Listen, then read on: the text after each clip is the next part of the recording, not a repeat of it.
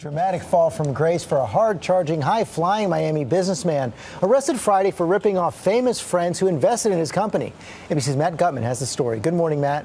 Hey, good morning, George. And those celebrity friends included star basketball players. There was a former presidential candidate, a former Florida governor on his board of directors. The SEC, though, says he took $40 million of their money, all of it, built on a scheme of lies.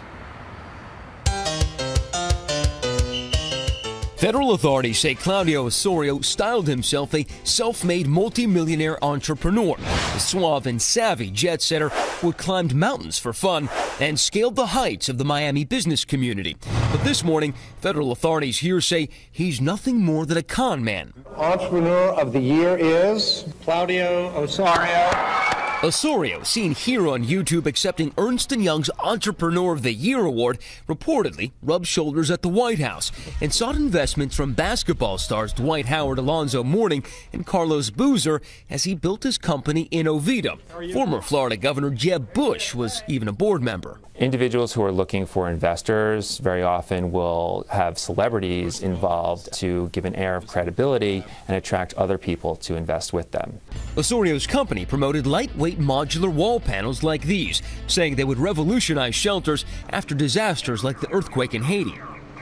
But instead, the government says Osorio pocketed half of the $40 million he raised, spending the cash to pay for his $12 million mansion on exclusive Star Island and to buy a Maserati. He had the makeup of an incredible fraudster. Miami businessman and lawyer Chris Corge invested $4 million with Osorio. Once he got everything he could get from me, I started to notice that the interaction I had with him started to slow down. But after Corge and others became suspicious, they filed lawsuits against the Venezuelan-born businessman, forcing him into bankruptcy.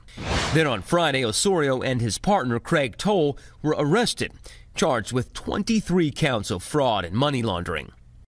Now, we reached out to Osorio's attorneys. They did not respond to us. The company's CFO's attorneys did respond. They said he was an honorable employee of the company and shouldn't be charged with any crime. George. Okay, Matt, thanks very much.